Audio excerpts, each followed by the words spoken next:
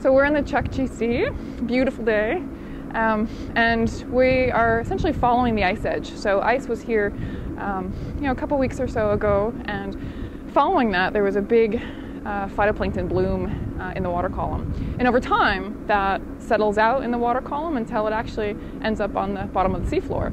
So that chlorophyll, that algae material, we can actually quantify and measure at the bottom of the ocean. And that's essentially what we're doing here.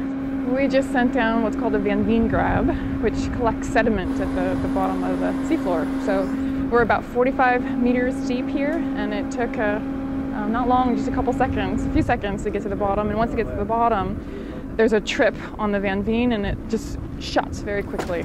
And it brings up a nice scoopful of mud, essentially, seafloor sediments.